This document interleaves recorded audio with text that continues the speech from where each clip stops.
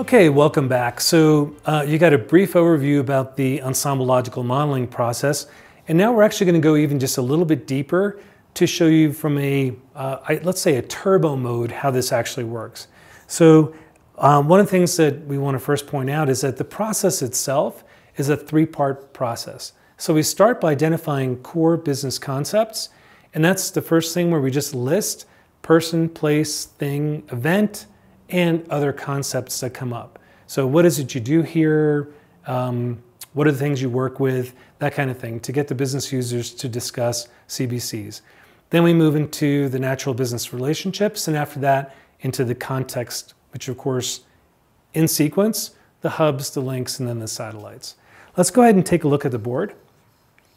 Okay, so as I'm working with the business users, one of the first things you might hear if we ask them, hey, what is it you do here?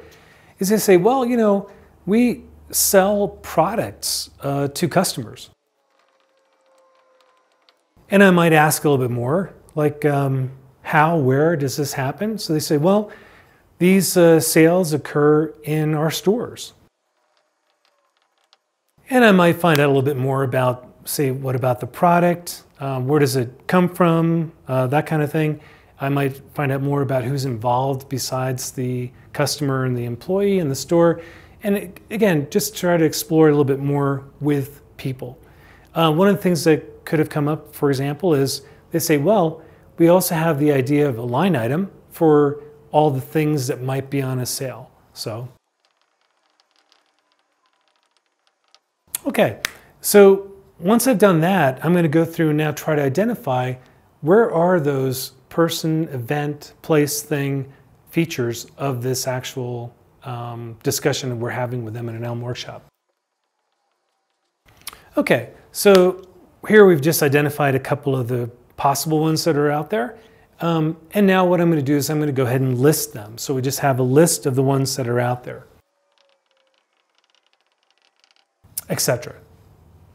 Now, as we build out this list, it's also going to be interesting to know which ones of these things are a person, a place, a thing, an event, or other kind of concept. So person, event, thing, place, or another concept. Once we do this, we can start to ask questions like, are we missing something? Now here, for example, I've got no places. Was there anything that was like a place? So the store. We had neglected to have the store on this when we first looked at it. And then I can also look in each column and ask, are these the same thing?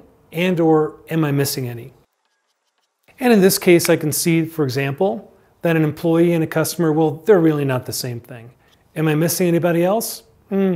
Maybe. There's also vendors that provide things to us about our products. Again, this is basically just entirely business driven, so you can go through the process and see where it ends up. Once I'm done here, I can now just create cards for all these. So I'm going to say, and hopefully I have a scribe that does this for me, which is great. I'll say there's a sale, there's a customer, I have an employee, I have a product, a line item. So let's see here, got a product, an employee. Products come from vendors, sales happen in stores, and line items. Line items represent some kind of a product on the sale. And so this is really the first phase, the step one of what we're doing. Let's go back to the slides. Okay, so what we saw on the board there, again, is just the first step here. And to recap what we did, we identified person, place, thing, event, other concept. We went through and categorized them to get a feel for, are there any of these that are actually the same? Are there any of these that are missing? Should we look for something else? And then we create post-it notes for each of them and just start to assemble them on the board. No secret here, but honestly, events tend to be central to holding things together. So you'll notice we put the sale towards the center. That's just a general guideline, because as we get into the relationships, we'll move them around to where they need to be.